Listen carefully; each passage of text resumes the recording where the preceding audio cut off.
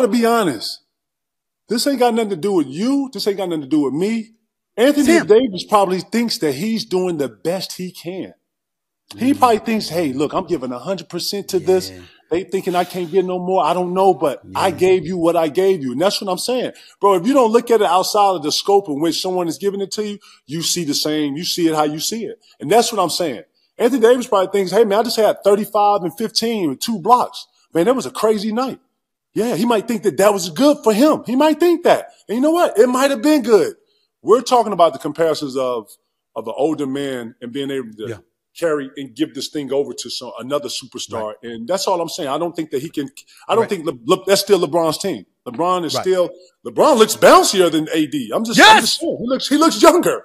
You know what I'm saying? So with that, I'm saying both of us. Yeah, I'll say it right in front of you. I'll say it right in front of you. You know how I am about MJ.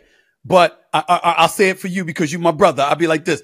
I have been watching LeBron lately, and I've been going like this. Oh shit. I mean, 21st season. What the hell is going on? You know, I have looked at him and went like this. Shout to Black Jesus, man. We're never going to hey, listen, we're never going to disrespect the king. You know what I'm saying? Black Jesus. Shout to MJ. He's my GOAT of all of this, the business, the everything. He's the vision of what every black man should aspire for. Being a billionaire, having your own labels being revealed. Like he set the tone, right? Man, we ain't never seen a 6'9", 265 run the joint, 3'8", run the like I get it. I played against bro.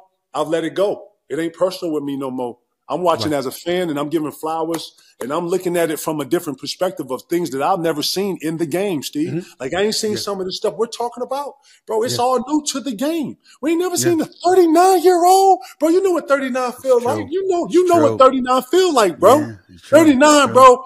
Bron got to be on some goddamn stuff that ain't came out yet, bro. I don't know what the hell's up. Bro, I can't believe what I'm seeing, and I'm so grateful because you know me. I want to be in LA in June, so I'm not mad. I'm very, very happy to see him doing what he's doing. I ain't apologize for that shit to nobody. Yeah, I'm that straight shit, up man. I need some of that new goddamn. I need some of that new. Bring that. Let me get some of that. Damn right. What he doing? But let me ask you I'm this. Happy for him though. Real talk. I'm happy for him because he took his lumps and he's not taking his hits. He's in that conversation.